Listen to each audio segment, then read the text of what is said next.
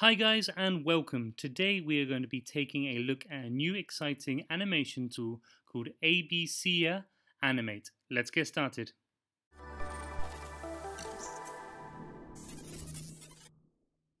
So the first thing you need to do is head over to the ABCya website and search for Animate, or go to abcya.com/games/animate. Once you load up, you might have a new old project there, but we're going to start new. And now from here, what I'm going to do first is change the background. So I can click on the three lines at the bottom right corner and I get the option to edit background. And I can see lots of different backgrounds, maybe some trees, and there's an arrow there, I can see some more, some cities, or this farm here I'm going to use. Once you've chosen a background, you can look at the stickers, and there's lots of characters to choose from. There's some cars, some robots. Keep looking, some animals, some underwater animals, some aliens. I'm going to choose this little guy, and I can move him wherever I want and make him bigger or smaller. Now to make him animate, what I really do is just make copies of the same image and make them move each time. So to do that, I'm going to right click on the frame number 1, and then I'm going to click on copy. And in the second frame, I'm just going to move him a little bit. And you can see that when I go between 1 and 2, it looks like he's moving. And I'll do the same for 3. So 1, 2, 3, it looks like he's moving along the screen. And on the fourth one then, I can add some text. So there's the AA there. And I can choose some text I'm going to add here. And this might be my call to action. Did you know? And I can click on the color palette there. Make that a different color, and I can use the arrow mark to move it up a little bit higher. I've also got some shapes I can add. I might add a little rectangle, whoa, just so it can go behind my text. It looks like it's covering it up. Oops. Get my arrow tool again, and this will basically help me to see the text. I'm going to put it behind, so I need to click on the arrow and click on the arrange option. But first let's change the color of my box. There we go, we can see it. Maybe a blue color. No, I think I like the pink, so I'll go back to the pink and straighten him up. And there we go. So I got my character and his words here.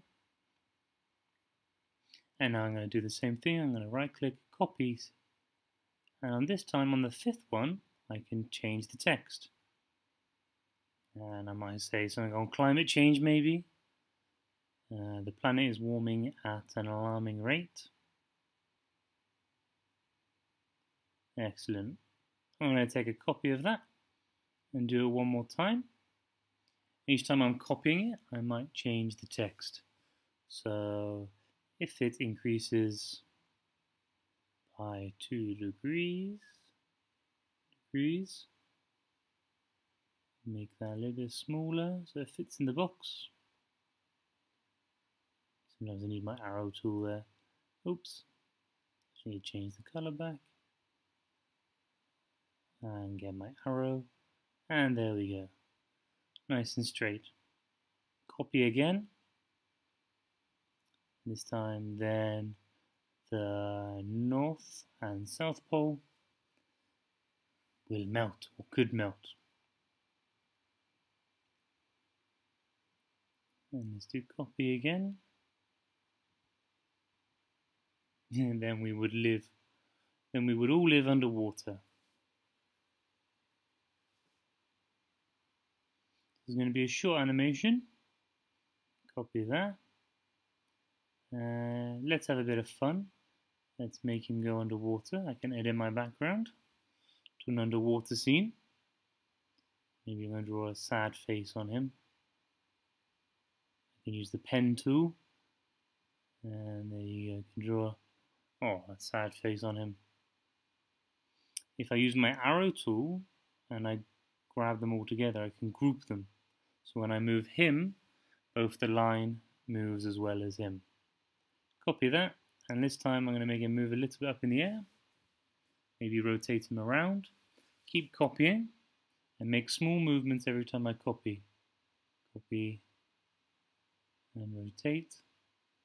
Copy. Copy and rotate. A couple more times.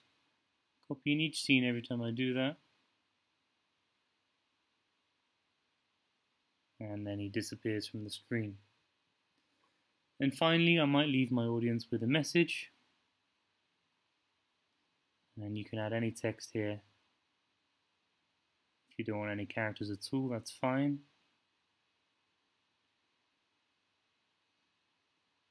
And there we go. One more copy.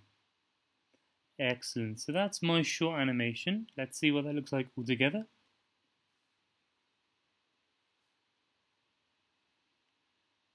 Wow, that looks fun, but it's a little bit too fast. So I can go into the settings and I can slow down the playback speed and try again. Looks fun. It's still a little bit too fast. So what I can do is make extra copies on each of the text here. So on slide 5, I might make this 5 times, and each one I might copy it a few more times, maybe 5 each time, so it has a bit more longer without reading too fast. And there's my animation. Okay, when I'm done with my animation, I can click on the 3 bars again and click on Save Animation. And if I'm on a Mac, a little window should pop up like this, and I can choose Desktop and Save. If it's on an iPad, I can make sure it's saved in my files, or I can save to my gallery. And then I can upload that on Seesaw or wherever it needs to go. That's it, guys. Thank you very much for watching, and we'll see you soon. Bye-bye.